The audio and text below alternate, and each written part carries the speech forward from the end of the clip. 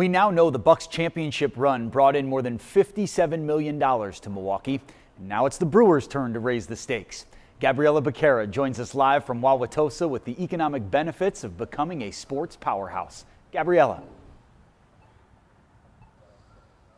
Jeff's Luff's Lucky Town is a hotspot on game day, and the seats filled up for Bucks games, and now they're staying filled for the Brewers.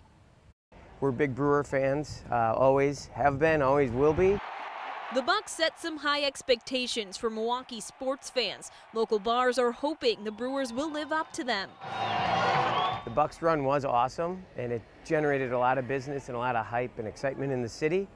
We're hoping for the same with the Brewers. Visit Milwaukee estimates the Bucks championship run brought in $57.6 million to the Milwaukee area. Beyond our wildest dreams. Director of Communications Claire Koenig says the economic impact from the Bucks is much higher than the city could have hoped for coming out of a pandemic. To have over $50 million in economic impact, that is absolutely amazing, and it is a huge testament to the way the Bucks activated the Deer District. So what do the Brewers have to learn from the Bucks? People like to watch together.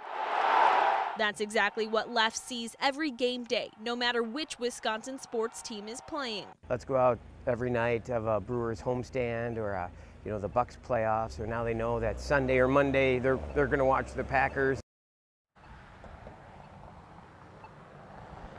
And Leff is expecting a full house on Brewers games days. Any specials that they might have, like they did for the Bucks, will be announced as they are planned. Reporting live in Wauwatosa, Gabriella Becerra, CBS 58 News.